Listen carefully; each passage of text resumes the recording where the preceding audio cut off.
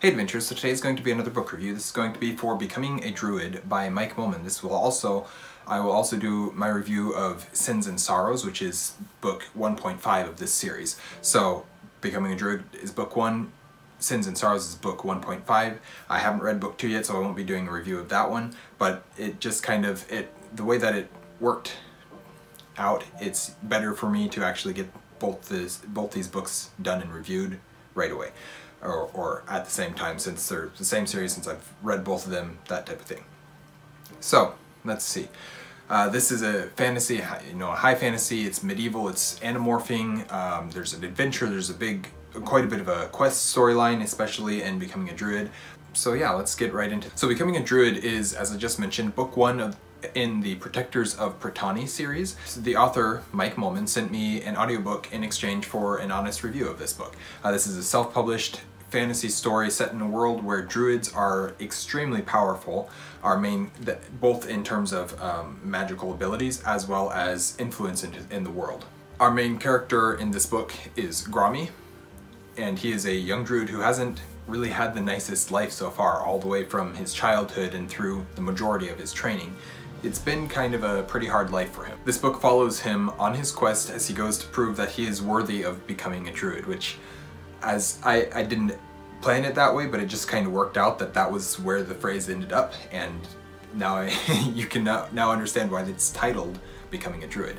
And I like that. I like that it worked out that way when I was writing the review here.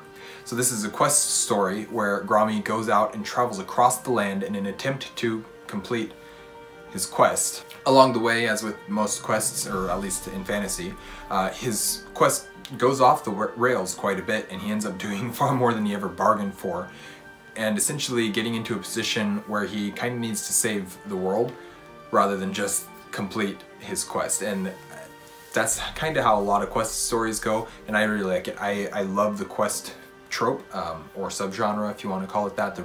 It's both. So yeah, I very much enjoyed this book. The world, the characters, and especially the magic all fit together really well to tell a very fun story, but also the writing style fits this story really well. It's very lighthearted, but not jokey, and maintains a level of maturity and seriousness throughout, while still being about a pretty young guy. I think he's early 20s if I remember correctly, 19, 20, 21, something like that. I can't remember for sure, it might be closer to 25, but I can't remember exactly, but whatever the case is, he's still a pretty young guy going through this world. The magic of this world is pretty much what you think of when somebody would say the phrase druid magic. From curses to actualization, which is a term that I don't think is actually official to magic, but does Kate have this book in here? Yes, she does. So this book right here, Quantum League by Matthew J. Kirby, is a book that the magic, or it's actually superpowers, and it's called actualization, and that is the ability to create a fireball or a blast of lightning or rain or something along those lines based on you in your brain and in your mind and in your body willing it into being, essentially. And I couldn't think of the correct phrase in terms of fantasy for what that would be called, so I went with that term actualization, which is actually one that I really like, and that's a fun story and a good book, that Quantum League spell robbers. But it's also got telepathic abilities, and all the way the primary one being anamorph. You definitely see the most of anamorphing because that is what our main character is most skilled at, but I am not really upset by that in any way, because I actually really like anamorphing and really any sort of shape shifting. For some reason, it's one of my favorite abilities, and I don't see it used that much. I also don't read a whole lot of like werewolf fantasy, or what is that, fantasy romances, which are the ones that primarily have characters like werewolves in them. I don't read a ton of that, and so I like seeing it when I do see it, and obviously especially when it's well done, which here it is. I like the way that it's done. So I also wanted to do a review of Sins and Sorrows, as I mentioned, which is book 1.5 of the Protectors of Pretanni, and it takes place between books 1 and book 2, which is obviously why it would be 1.5. This is 2 novellas or short stories. There's a little bit more to it, and I'll talk a bit more about that in a second here.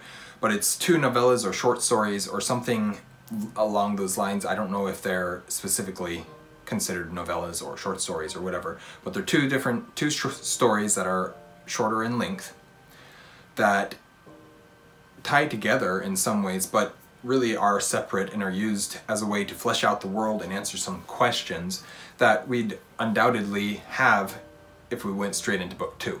I haven't read book 2 as of yet, as I already mentioned, but I can see how these things that happen in book 1.5 would affect book 2 and would be important to know in book 2, or at least be helpful to understanding the world better in book. And since I have read Sins and Sorrows already at this point, this is kind of the perfect time for me to review it. Fortunately, it does mean that it won't have a dedicated video to this book, to Sins and Sorrows. But that's okay, I'm alright with that. Again, it's still an honest review. It's just now the video is longer because it's got 2 reviews. It's 2 books being reviewed rather than just 1. And this one I also was sent the audiobook by the author for. Before I get into the rest of this review here, I would just quickly like to add that if you're liking what you're seeing from an Erudite adventure, we'd really appreciate it if you would like, comment, and subscribe, and we will get right back into this and go through my thoughts on Sins and Sorrows. So, as I just already mentioned, Sins and Sorrows really tells 2 main different stories, but there are also a few shorter stories that serve to give a bit more backstory to Grommy, and as I mentioned, they are connected, but not that closely. Specifically that these 2 main stories that are being told are specifically connected to the main series. Obviously the 3, I think it's 3 shorter stories or novellas, or I think short stories is a good term for it, about Grommy do obviously tie into the main series because it's Grommy. But yeah, so they serve to flesh out his history, but these other 2 stories serve to flesh out the world and build out the world a little bit more and answer some questions that we would probably have later. The first of these 2 stories is about Conwenna, who is a character that we do meet in Becoming a Druid. Briefly, we don't spend a ton of time with her, but this story about her, it picks up pretty much where we left off with her story in Becoming a Druid, where we met her and then left that character. And that's where this story picks up. And it tells a story that actually incorporates her history into the story, as well as goes forward and continues telling the story from that point on. So it's not so much dual timelines as it is the past is being brought back up because it's important to the story that's currently going on, in a way of, yeah, this happened in my past and now that's affecting where I am now type thing. The second of the main stories is about and it's spelled A-L-F-S-W-I-C-H, and I'm not entirely sure exactly how to pronounce it, but what I had to go back and re-listen to chunks of this book to try and figure out if I could find at some point where they said the name, and I believe he said it Oswith, so that is what I'm going with. This is another character that we briefly met in Becoming a Druid. He's a thief, and this book, or this story specifically, really goes quite a bit darker because it's following a thief and he's kind of an assassin at times. It's dark, it's gritty, it's painful, full of thievery, murder, and curses, and it's very different from Becoming a Druid and very different from this first book, or this other story about Conwenna. Of the 2, I did prefer Conwenna's story quite a bit more, but Oswith's story did a ton for building out the world, and I always appreciate seeing world building done through story in the way that it was done here. So this is a very Celtic inspired world, and I really enjoy that. I do really like Ireland and Scotland and how the influences that those have had. Me specifically, I really like learning about that area and seeing how people can use that and incorporate that into stories, and I feel like it's done very well here. Obviously, Druidic culture comes from a more Celtic culture. There's also some other influences, obviously, but that's what we think of when we think of Druids, is we think of Celtic areas. In many ways, it does feel like a fantasy version of the British Isles, which again, as I mentioned, Celtic inspired. For the story being told and the fact that it is about druids, it actually fits really well that this feels like a fantasy British Isles. So I'm happy with that, and I think it works really well here. Overall, Becoming a Druid, I feel like is a super solid, really fun, fast-paced fantasy novel and is a great start to the series. And then Sins and Sorrows, while I didn't enjoy it quite as much, I really liked Conwin's story. It was really good to have the three shorter stories about Grommy, and it was really nice to see the world being fleshed out with this story about Oswyth. So all those things really are beneficial to the series, but I didn't enjoy Sins and Sorrows quite as much, but I still enjoyed it plenty enough to keep going, and I'm very glad to have read it, since I do plan to continue reading this series with book 2, which is To Speak with Elders, and I don't have that book yet, so I will have to get that at some point and read that one, or listen to it is what I'll probably end up doing.